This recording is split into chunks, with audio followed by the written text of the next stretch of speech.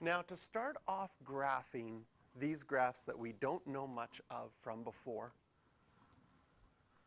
they tell us to go back to one of our graphing strategies from way back. And this is a very important strategy. In fact, sometimes on the final exam, people who use this strategy get questions right over people who just say, I can't remember how to graph, I won't try any strategy.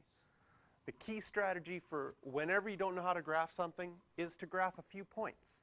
And the best way to find a few points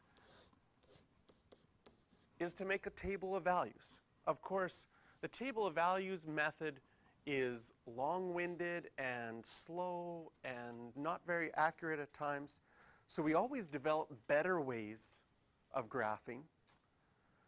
But it's nice to know that you can always go back to something as simple as a table of values to find out what a graph might look like. So for example, if you put in some values in here, maybe a couple of negative values for x, maybe a 0 is always nice, and a couple of positive values, what happens? Oh, I want to put in just one more.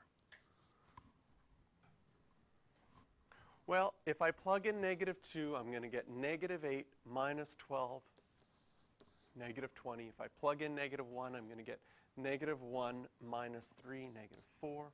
0 is easy to plug in, I get 0. If I plug in 1, I get -2. If I plug in 2, I get 8 minus 12, -4. If I plug in 3, I get 27 minus 27, which is 0 again. So if I were to graph what I have so far, I would know the following things. -2, I'm going to put -20 down here, is 1 point. -1, -4, that would be about there. 0, 0. 1, -2.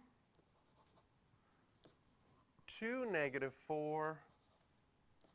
3, 0. So this is the information that I have from my table of values. From what we learned just before about odd degrees and even degrees, we know that this is an odd degree function. That means its end behavior is going to act like a line with a positive slope, because the leading coefficient of ours is positive as well. So knowing that and knowing the points that we have already, if I draw a smooth curve through the points, this is what I have. Now, some things about this graph that we don't know is I could draw through all of these points again and make it dip down lower than I had originally.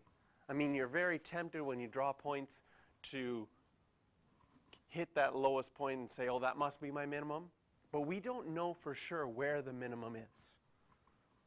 But in a sketch like this, either that green graph or that purple graph would be fine. You're going through all the points that you have. Probably the best sort of strategy for how do I know how to draw them is try to draw through the points as smooth a curve as you can. And I think we probably did that a little bit better with the green one. The purple one I kind of pushed lower to make it work. But either of those would be fine. Later on, we're going to find out that factoring this is going to help us graph it a little bit easier. And when you factor this, there's a common factor of an x squared. So when I write it in factored form, I know two very important points. I'm going to know that these are my x-intercepts. And so that's going to come up later on for helping us. Of course, the next one for factoring isn't so nice, isn't so easy. But if we look at our table of values for the next one, so I'm going to erase this.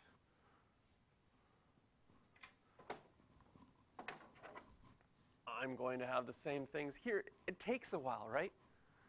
-2 to the power 4. So we would have -16 plus 48 minus 36 plus 3.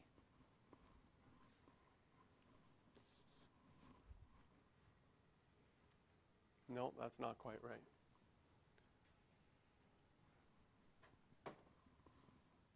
-1. That look about right? So plug in -1. What are you going to get? You're going to get -1 plus 6 minus 9 plus 3. -1. Plug in 0. Oh, that's what 0 is so nice to plug in. 0, you get 3. Plug in 1. -1 minus 6 minus 9 plus 3. -13.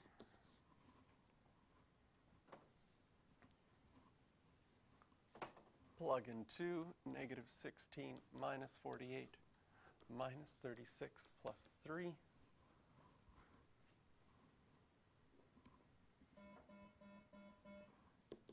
Sorry for the interruption. Just a really quick announcement. The boys rookie hockey team. There will be a short meeting at 12:05 today in Mr. Metcalf's room, room 2A1, for all boys wanting to try out for the rookie tournament team. Please bring your signed permission slip forms with you. And that's it. Thank you. I'm going to make this one at 3. I'm just going to finish this up quickly, guys. And now, those are the points that we have. This really doesn't make us feel like we know what this is looking like. That's where the table of values runs into a bit of problem.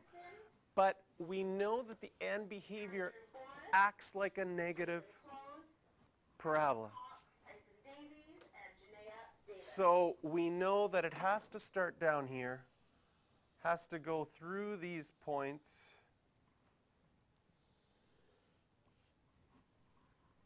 and our graph is going to look something like this. All right, questions you can do for this are 5, 6, and 8.